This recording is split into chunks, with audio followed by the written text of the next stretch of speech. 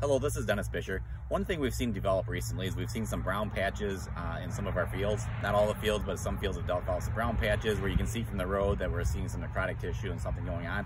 Quite often the first thing we think of is leaf spot, but in order to know if that's the case, we need to do a little closer inspection. So you can see here we got a green area here, some browner areas here, and then if you look out across the fields, there's some other bigger browner patches.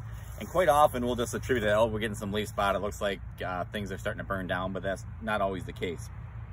So when we look at these leaves, you can see that we got some brown necrotic tissue. The lower leaves are dying off.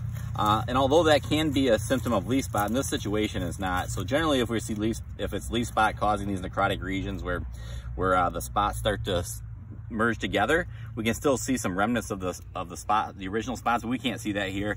And this is really more of a brown color. Generally leaf spot in both Cercospora and alternaria, it seems like they'll be a little darker, a little more black, and this is a little more brown. So it's likely not leaf spot causing these issues.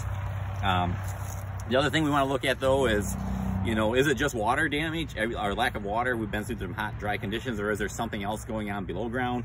So I dug out some roots. Once again, you can see we got the same symptoms: dry, lower leaves. The new growth looks pretty green and healthy. So things are looking good now.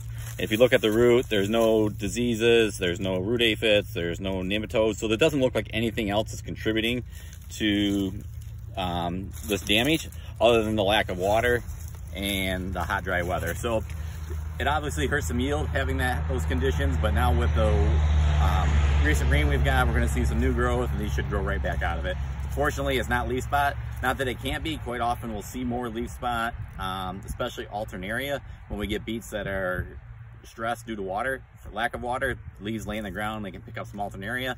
But for the majority of it this year, that's not what we're seeing going on. It's really just losing some of those leaves due to the lack of moisture.